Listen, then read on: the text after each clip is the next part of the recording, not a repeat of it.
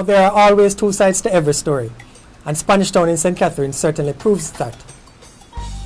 Despite all you've heard, Spanish Town still has a lot to offer. When I was in Spanish Town recently, I stopped at this church. It's the Filippo Baptist Church, and residents tell me it's one of the oldest churches in the country. They're proud that it's in their community.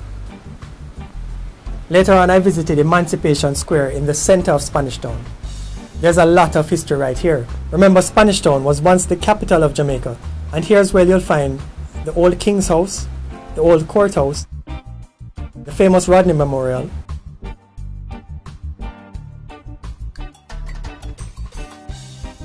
and the Parish Council building, which is still in use, by the way.